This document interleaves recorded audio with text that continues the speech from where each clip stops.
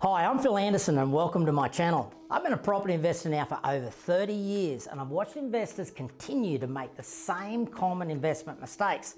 There's so many dirty tricks in the real estate industry and it's all caught up in a whole heap of sales hype. I want to cut through that sales hype and help investors avoid the common mistakes. I hope you enjoy the following content, but please remember to like and subscribe. Welcome listeners and viewers across the country. This is another episode of Street Smart Property Investing, where we're going to have a look, as always, behind the headlines. We're going to get beyond the sales hype and we're going to have a look at what's really going on, on the ground in the Australian property market. And there's a lot to talk about at the moment. There's so much energy happening in the Australian property market, which is great news for investors, but at the same time, there's a lot of scary stuff going on. And there's a different set of circumstances with regards to investing that, we've never seen before. Each podcast, I'm always joined by industry experts that I know well, I trust, and share my passion in helping protect fellow property investors. They bring different sets of skills to the table. My good friend Gordon Ruddy is one of the most known and trusted property strategists, working one-on-one with investors on a daily basis, and the gentleman that's known for having such a huge heart when it comes to giving his time and dedication to helping investors navigate that space safely and effectively. We'll have a talk to Gordy in a second.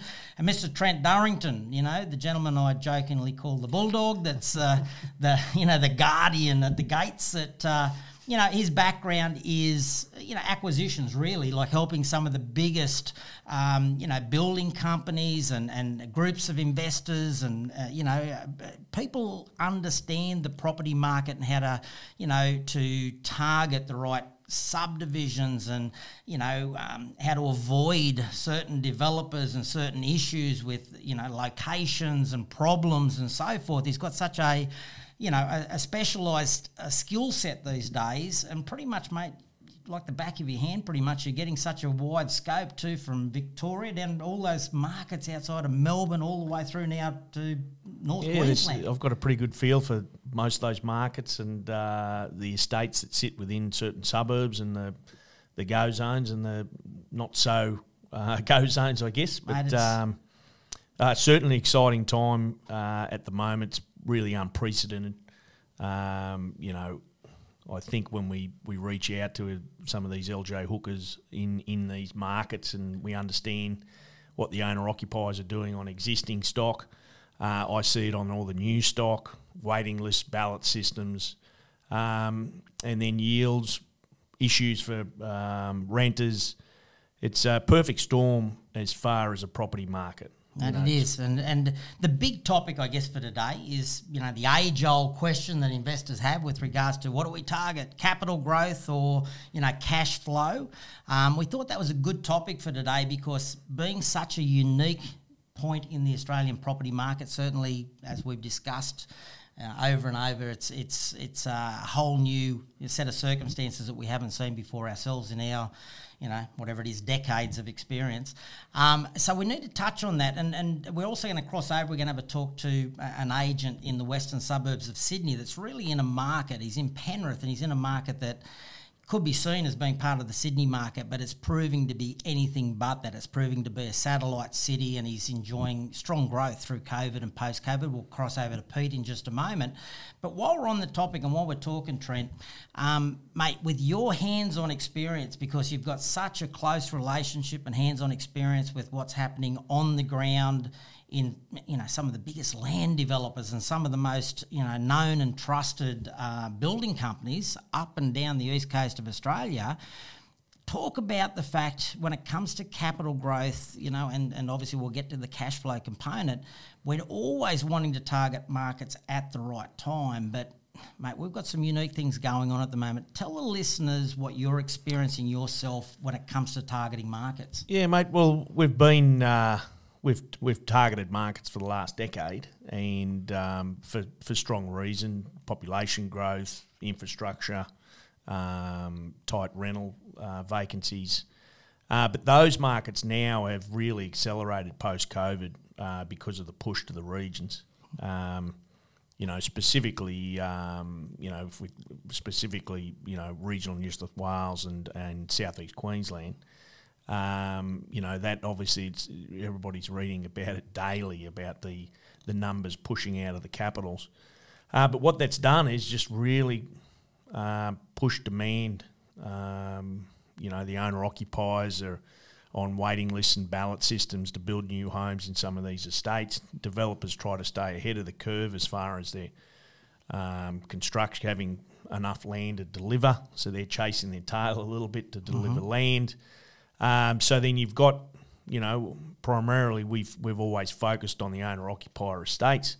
So when they get absorbed, there's just no room for the investors to go into those markets and specifically those estates. So it's really, I've had to really lean on some relationships and get allocations where normally some of those builders and developers may be able to allocate, say, 10 to 15 lots. We're only getting 2. But that's good. That's great for the investor. The people that are really suffering are the renters, which is unfortunate.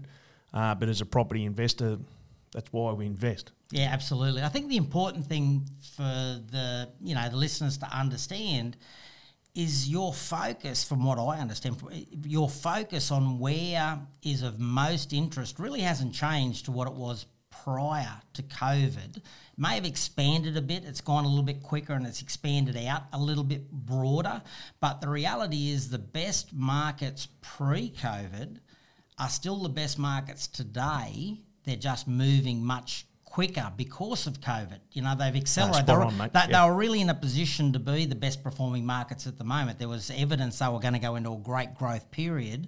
Tell the listeners a bit about that. Well, and you're spot on. It's those markets that we're targeting, I guess, from an investment standpoint and the benefits of, building a new home and, I guess being the lazy investor where you purchase and then forget. You get the best tenants, you're getting great yield, cash flow positive.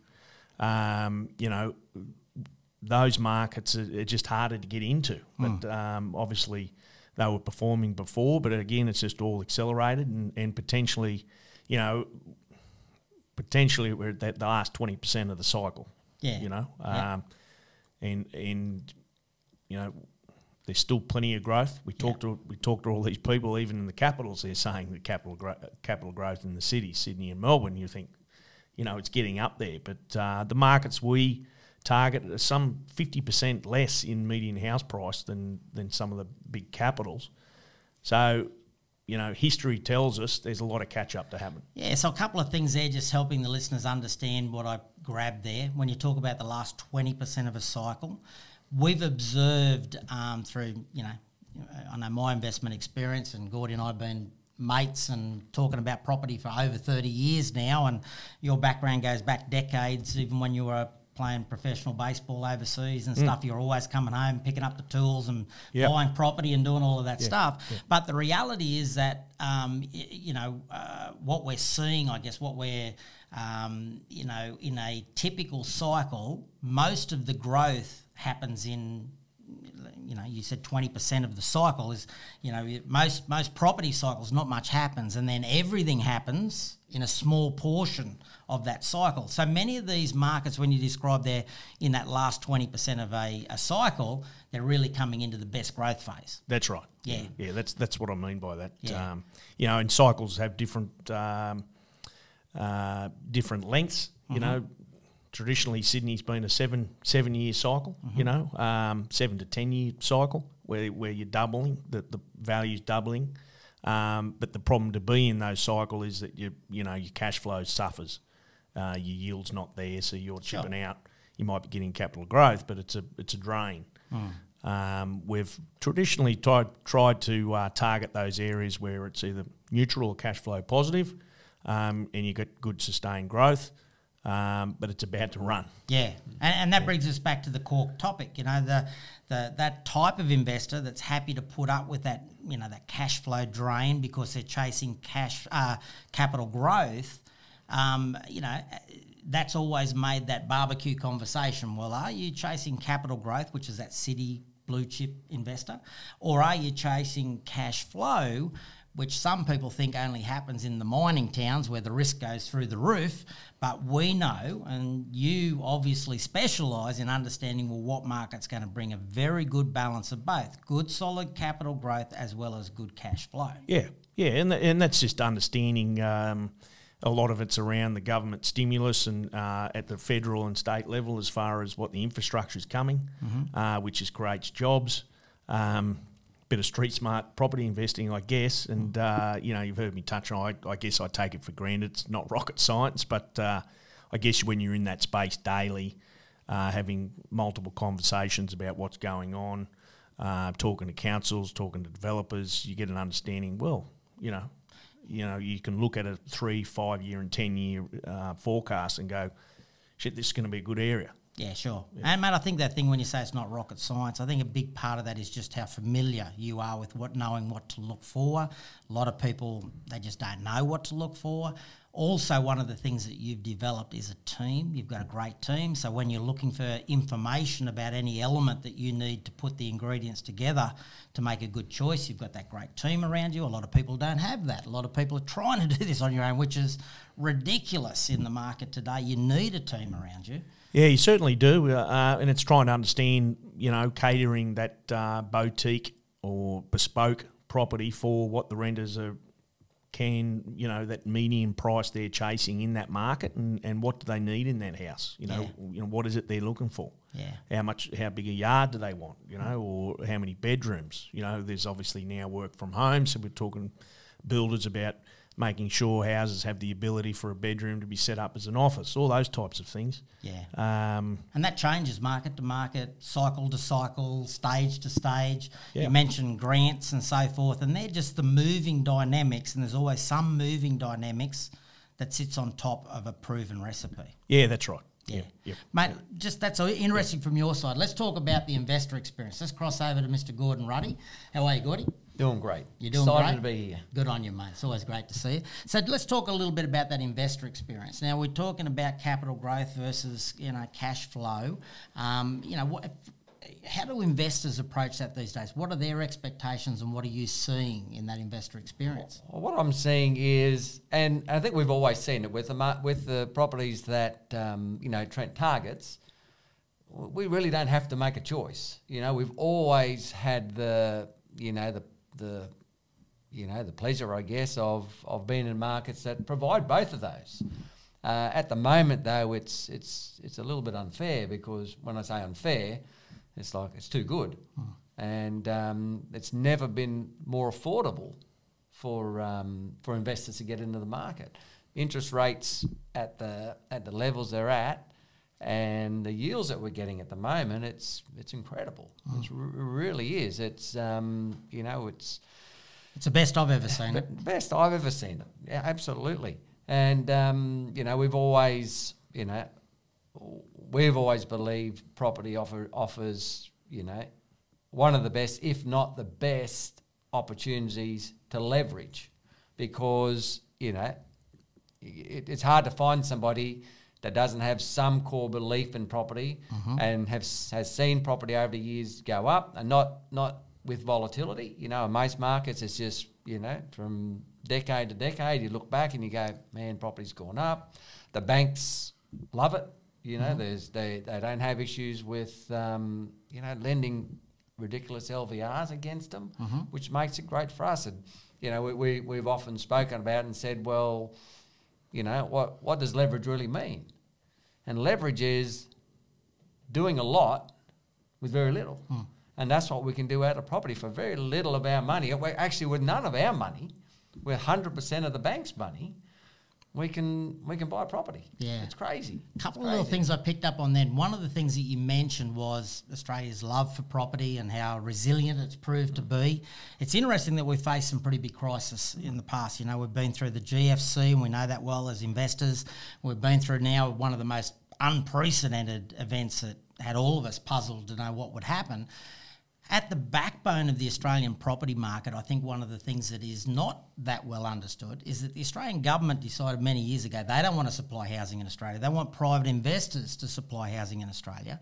Huge portion of our wealth is tied up in housing in Australia. The government sees the need to support that. The government was tested through the COVID period, and we saw many things that they did and the actions they took to make sure that the property market was somewhat protected. And obviously the combination of Australia's passion for property, our low supply levels of property, that's one of the things. We're not oversupplied like we've seen in many other countries around the world, and the reality of little things that the government still has plenty of options to cards they can play to support the property market, resulted in us coming through COVID pretty much unscathed, right? So in association with how stable that can be and how much the government wants to keep it stable, I think now we've got new levels of confidence from investors.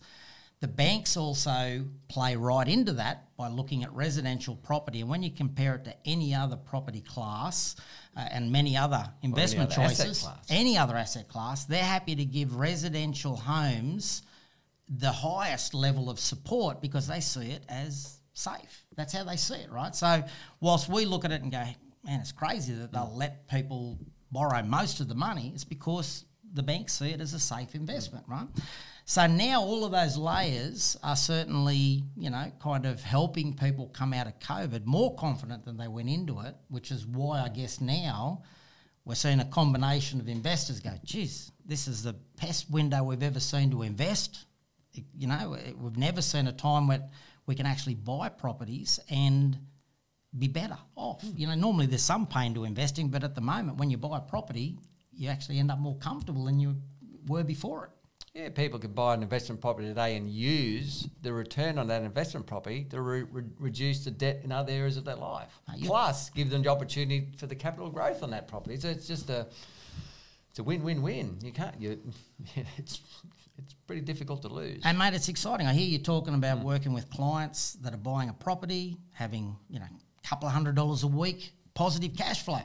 Borrowing, effectively 100% of the cost of the property, cash flow positive, using that money to pay down their mortgage. It's saving 10 years off their home mortgage using the investment property they just purchased. And over that time, a couple of $100,000 in interest. It's bizarre. You compound that with the capital growth they make, and it's hard. It's hard to calculate the percentage gain on what you put in because you don't put anything in. How do you calculate it? We've done it before, and it's just you try to do it in a system, and it just gives you question marks because how do they calculate?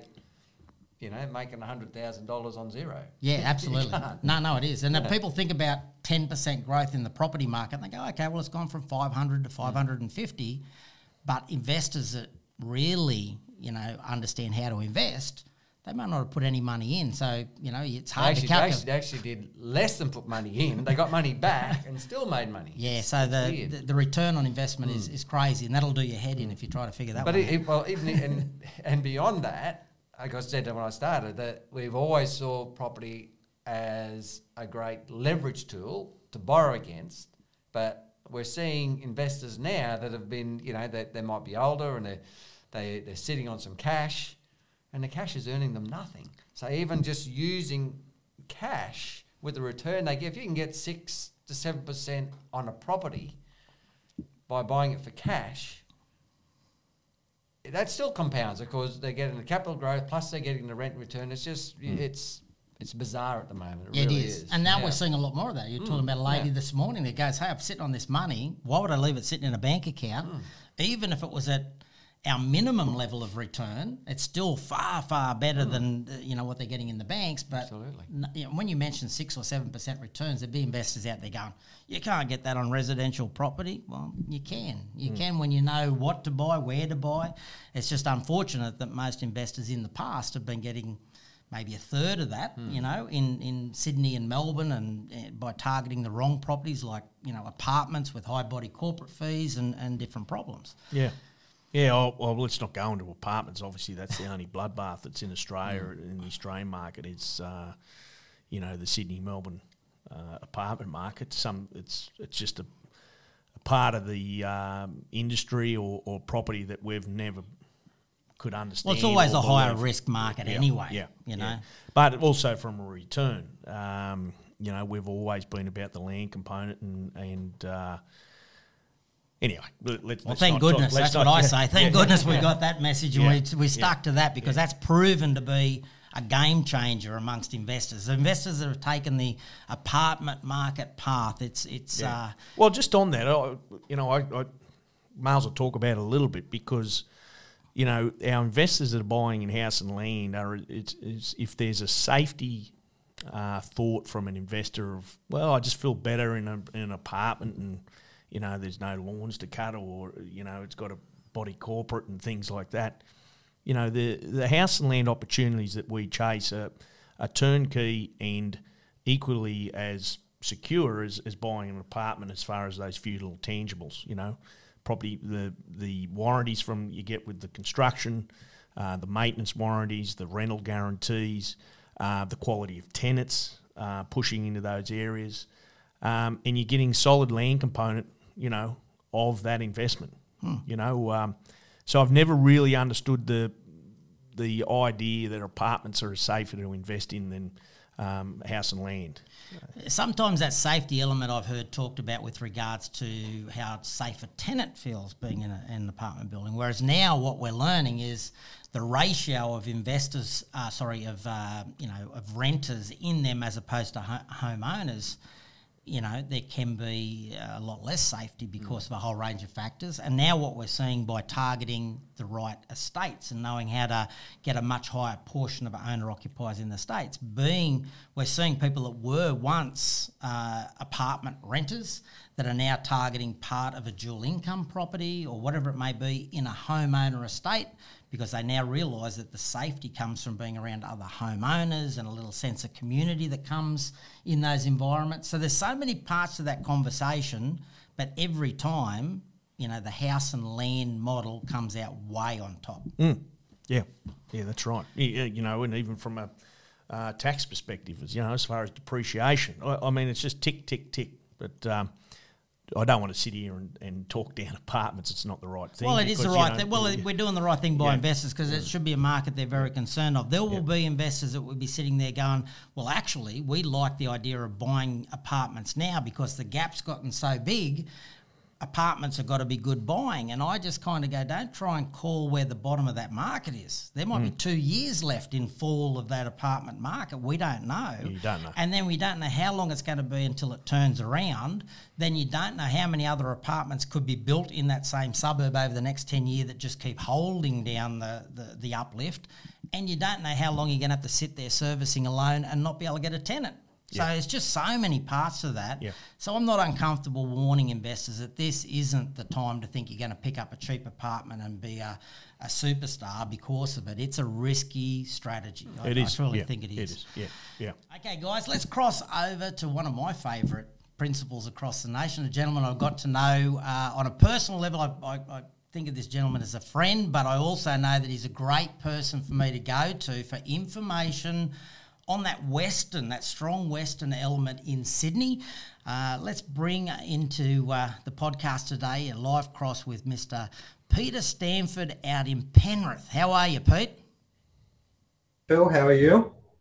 Mate, it's always great to have you here with us, mate. Gordy and Trent and I were just talking about the fact that, amongst all of the principles, you're one of those gentlemen that we love to have an association with. You've got those old school values, and it shines through out there in your, amazing kind of representation of that LJ Hooker brand out in that Penrith region. I hear the communities, obviously thinks of you guys as being the market leaders in that sector.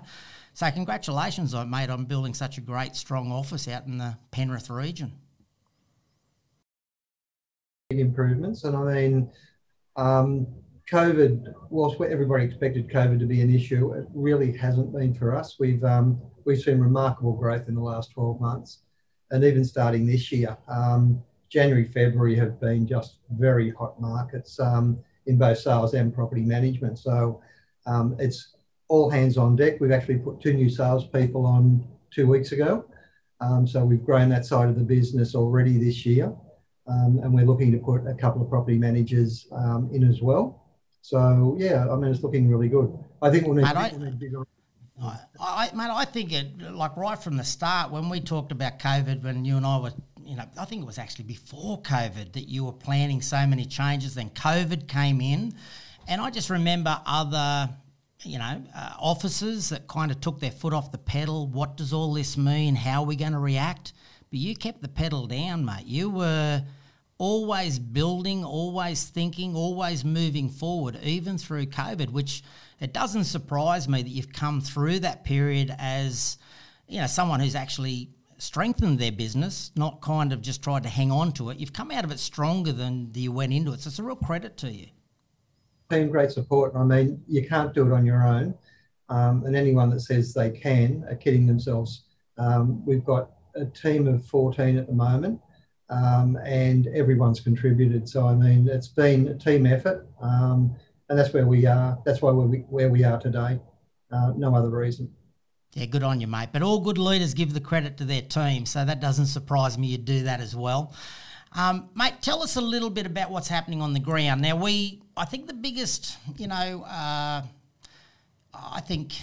lack of understanding that an investor could have of your particular part of the market is sometimes, investors think of Penrith as being part of the Sydney conversation, right? And for me, I see it quite differently. I see it as a city of its own in the western suburbs of Sydney. It just has that, greater Sydney, obviously, footprint. But the reality of it is, for the Penrith market, while inner cities, Sydney may be suffering vacancy rates and there's some issues with oversupply and so forth, that's far from the story that I'm seeing out in your region. How's it feeling on the ground, mate? How are the sales and buyer demand looking in your region?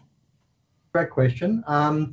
First up with sales, we increased our sales volume in the office by 38% last year from the year before, on a reduced number of properties on market across the district. So whilst we did a 38% increase, we took a lot more market share than we previously had, which was fantastic.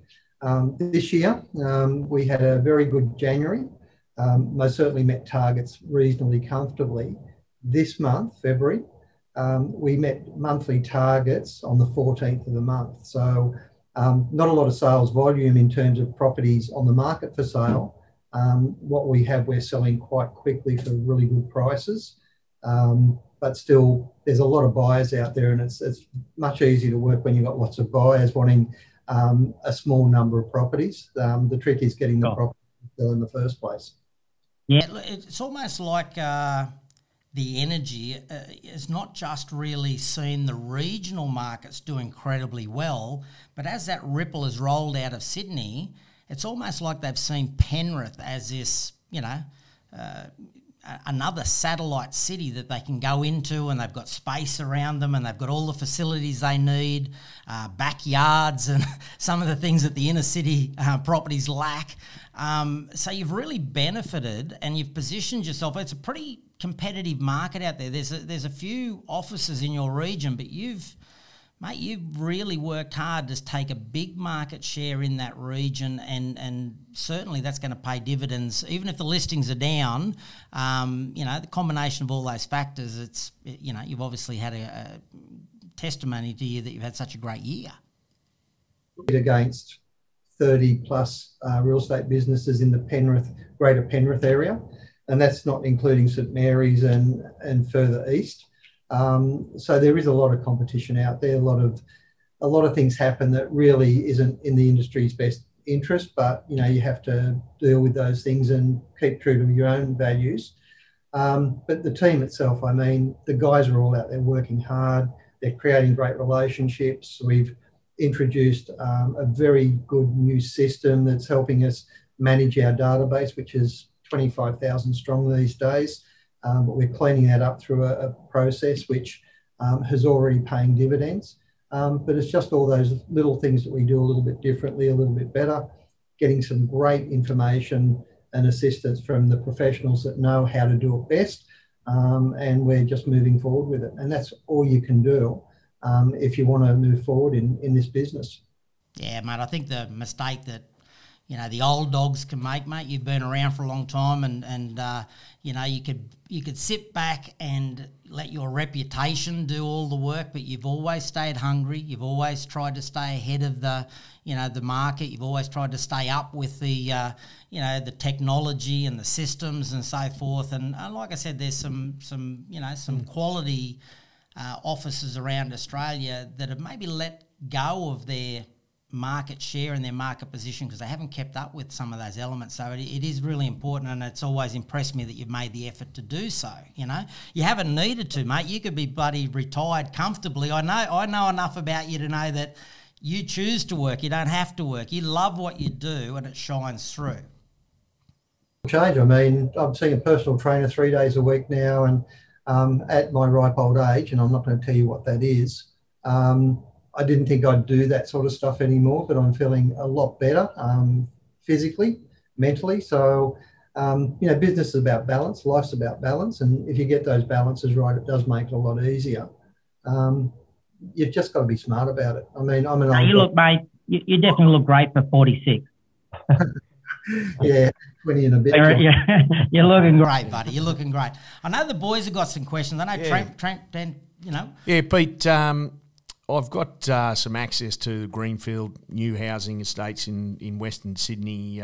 Specific, one of my favourites is in North Richmond. But the issue being made is that waiting list, ballot system for stage releases and registration not being for 18 months to 2 years, which for an investor to go into is taking on some risk. But you got a feel for the greenfield housing estates and just how high the demand is?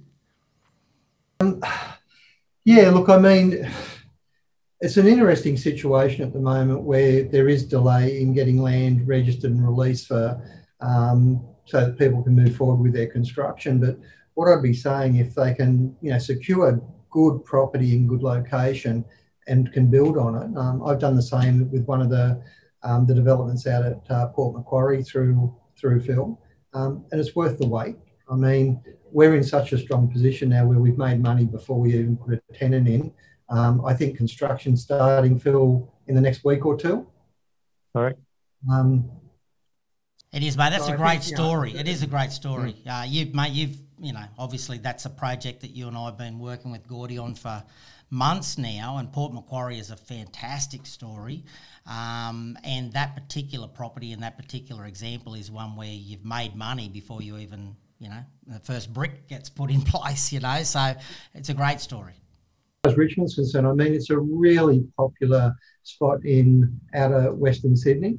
It's, not far from the river. You've got, Windsor in that same general area. And it's a really lovely area. And I think as we find that there's so much pressure on the rental accommodation in the greater Penrith and Hawkesbury areas, rents are going to go up. People are going to get good returns on their investments. They're going to do well. I know with us at the moment, we've got under 2% vacancy factor, and we've been consistently below that for the last probably 3 or 4 years. And rents, even though COVID hit and people were struggling, rents have gone up. People are working more from home. Yeah. And there's such a high demand. And I can give you a classic example. We sold an existing home a few months back. We picked it up as a rental.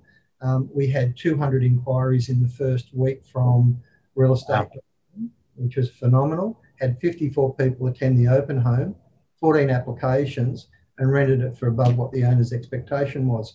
And that's just one example that I could probably name 20. So the demand for good rental accommodation is really high.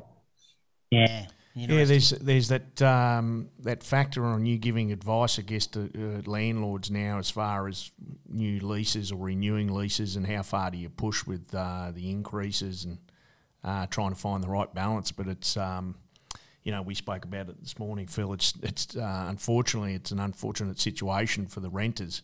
We're going to continue to get caught in tough spots. Yeah, I can just see leases expiring and then having the realisation that rents are going up. For some people, that's going to be doable. For others, it's going to push the boundaries. But that's just what we're seeing, Pete. You know, that's just what the...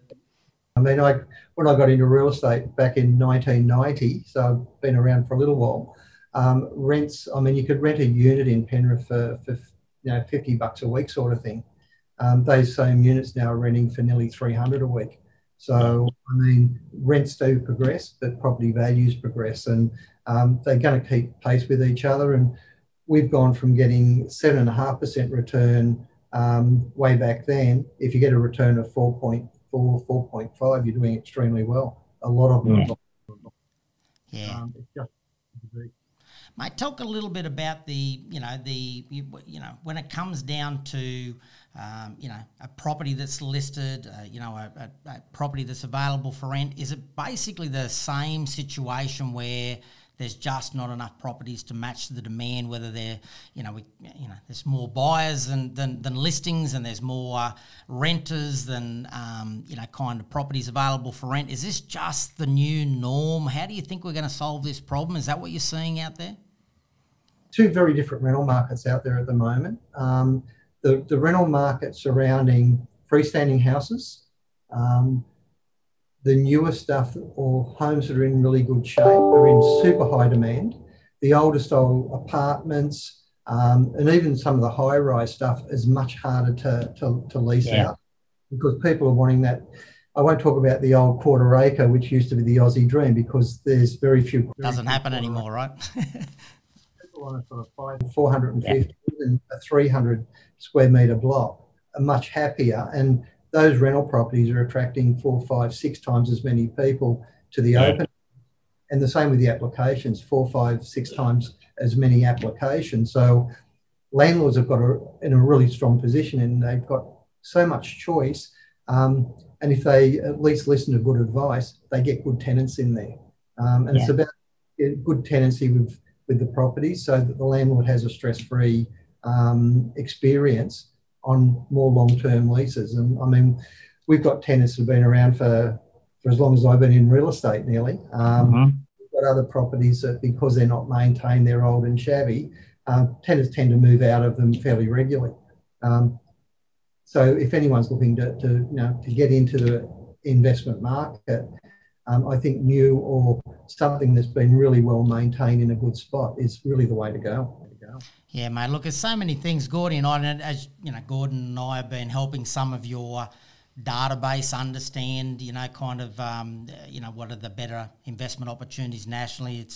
It's one of the things that's drawn us together, and obviously our relationship with you is our common bond around wanting to protect investors and help them make better decisions and not make all the same usual classic mistakes that we've seen them make over the years. And it's a great credit to you that you don't just serve your local community, you're trying to serve your local community when they're buying outside of that community, right?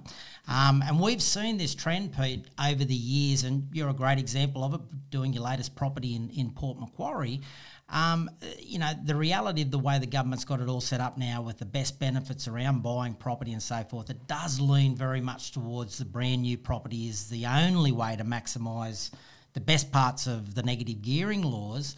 But it also comes down to the investor experience. You've got a new property, you've got builder's warranties, you've got, you're at the top of the list of what the renters want to rent.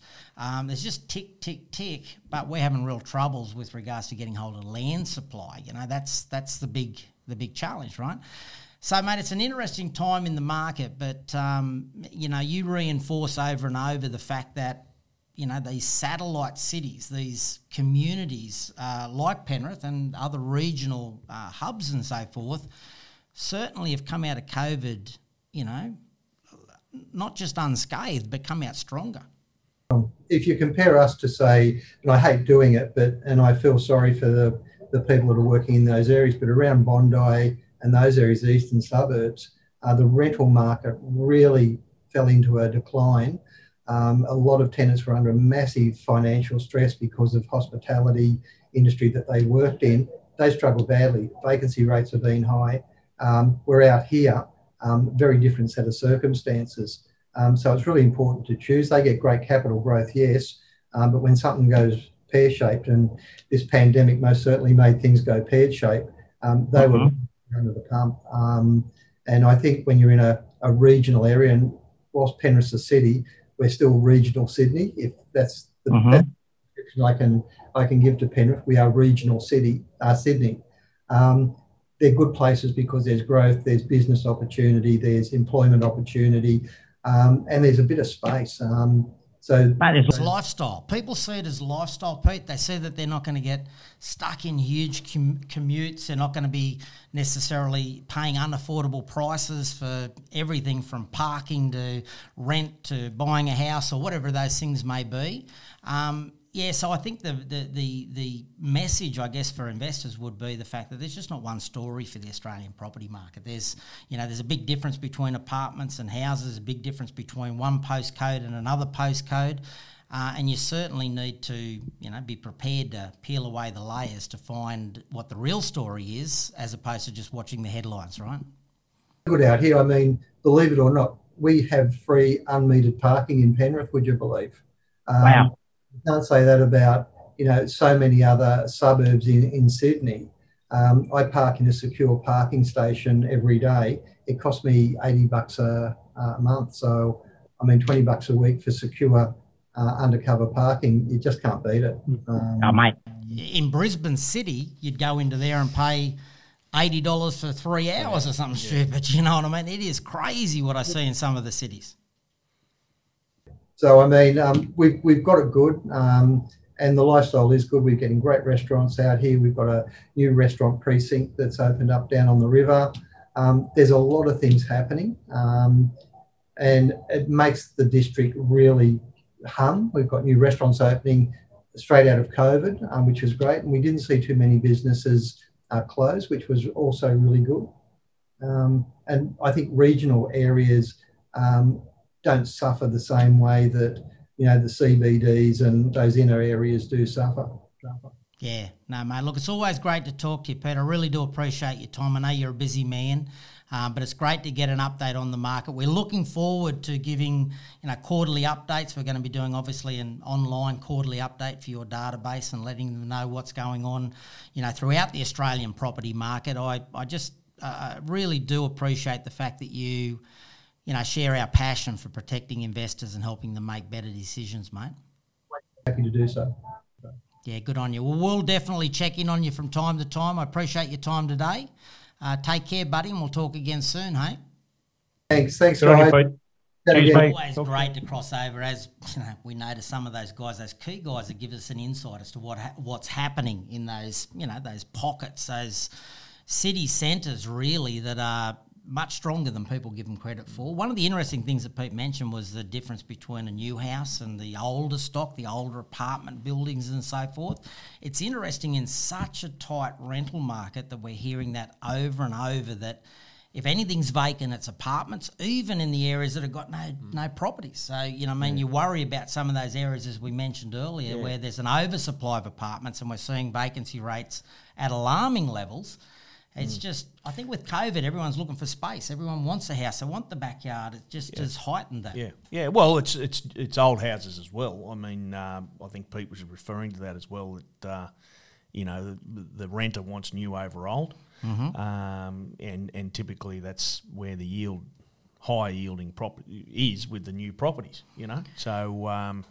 There's something in that. And, mate, there's something really in it, because I know as investors, are so keen to get into the market at the moment. I'm talking to so many people each week, and they're targeting existing stock. They're now up against so many people that are trying to buy into those markets because they're able to take their jobs to these new locations thanks to remote working, et cetera, et cetera. There's a heightened amount of buyer demand. So they're now competing. They're now paying emotional prices for a existing property, often going well above what the owner hoped to achieve in these, sexy lifestyle regional markets. So they could either get sucked into that, and I'm hearing people kind of trying to justify that, plus they're buying properties that the government decided in 2019 don't really get that many great negative gearing benefits. They're not that great as a investment property to target on paper, And it only gets worse when the investor buys them and starts thinking, the bathroom could do with a bit of a makeover and we should put some new carpet down and paint the walls and all of those little layers. I think the comparison really does go. There's just no, real comparison between buying an existing property and buying a new property in the market today because of all of those factors. You seeing that on paper, Gordy, when it comes to the investor experience? Absolutely. And, my biggest takeaway from today's podcast is with the properties that Trent researches and finds and gets together for us is exactly that, is that we're just getting the best benefits out of it, and investors can come in and without it being, man, I'm making an investment to help with my future. It's like, I'm making investments that help me today. That's the thing that's happening. Someone's investing today and it's changing their life today. They don't have to wait 10 years to improve their lifestyle. That one investment today makes them a better life today. And that's a really interesting thing to really bring it back to, because we are seeing that. We're seeing people that are better off by buying a property today. And typically, we would have bought a property to help us with our retirement 15, 20 years down the track. Which is still going to do, but it's helping us today. From day one, it's helping us. Yeah, putting money in our pocket from day one. And for me, I think the thing that's resonated for me is the fact that, it's tough out there. It's tough out there for investors to get into these markets. Stock levels are so low. And having that conversation even before we jumped on air about the line of people that you're seeing build up, the amount of investors that now realise they've gone out, they've tested the markets. If they truly want to get into the premium markets, they're finding themselves locked out. They just can't get in. So they're now forming a line and saying, Trent, I'm in line here, help me out, but I'm next on the list. Yeah, I've probably, as of today, got 15 people, investor clients that have put their hand up. You're trying to source land, Yeah. Trent, Phil, if you can get your finger on one of these lots, we'll take it, which, traditionally hasn't been that way. We think about last week's podcast and Shane mentioning that, he hasn't seen this in 20 years since the 01 boom. And I think that's, I take some from that and go, this is unprecedented time. It's an exciting time. And touching on what Gordy, it's also a bit of an emotional purchase in purchasing these investment properties, because you're going into markets that the investors can also see themselves potentially retiring. Absolutely. More of that than I've ever seen. Yeah. So, all in all, it's exciting. It is exciting. And I think what, the apprenticeship that we've done for 20, 30 years or something is now paying off because of the fact that market conditions are so hard. It is very much about relationships. If you haven't got those relationships, man, it's going to be tough to buy. You'd have to go to a not so hot market, or potentially a market that isn't really getting drawn into the benefits of these market conditions. And probably if you're an investor out there going, I can do this on my own, probably it's most likely you're just not really in the best of the hot markets. Yeah. But, that the push is on. Obviously, markets heat up and people have to look outward. Yeah, so that's happening. Oh, new hotspots will emerge because of this for sure. So that's happening, which is creating more opportunity, exciting opportunity. Councils are going to have to forward their growth strategies, open up zonings, which they're quickly looking at. So there'll be new opportunities coming, and in Australia, I guess, with population growth and touching on that, and looking at the ABS reports, and after however many decades, they've been pretty spot on with their forecasting. So and that's another big thing that we look at, is to look at the supply and demand needed in the short to medium term, in long term, and just another guarantee of finding the right tenants. Yeah, and there's a problem because, all data, when you break it down, unfortunately those news headlines can focus on an oversupply area and talk about the fact that there's an oversupply issue. We know, the vast majority of markets at the moment that are really where investors should be placing their investment choices over this, I think is the best ever window that I've seen to invest, in my 30 years of experience, are in markets where it's a drastic undersupply, and I don't know how they're going to keep up, which means there's going to be upward pressure on both the capital growth and the income. It's unique. It's not just what we look for. It's a market that's just accelerated and much more powerful than we could have ever hoped for. I guess in closing comments, guys, thanks for joining me. I really appreciate it. We're going to dig into some great topics over the coming podcasts, but I think your message would be get on the list. Get in line, right? Yeah, that's right. Get in line. And for Gordy, I think the big thing you would say to your clients is test the numbers and get ready, because I think most people would be very surprised what those numbers look like, how comfortable it could be, the fact that their lifestyles could be easier because they buy. But it's not going to happen easy. You're going to need to get your little team around you. You're going to need to have a plan and get finance tested and have those elements together. It's what we call become buyer ready. But it's worth the effort, guys. I think this is an amazing window we're looking at. Thanks for joining me today, guys. Good on you, Phil. Good on you. Thanks, Phil. Thanks for watching, guys. Don't forget to subscribe, and also feel free to leave me a question. I look forward to helping as many property investors as possible. Take care, and we'll talk soon.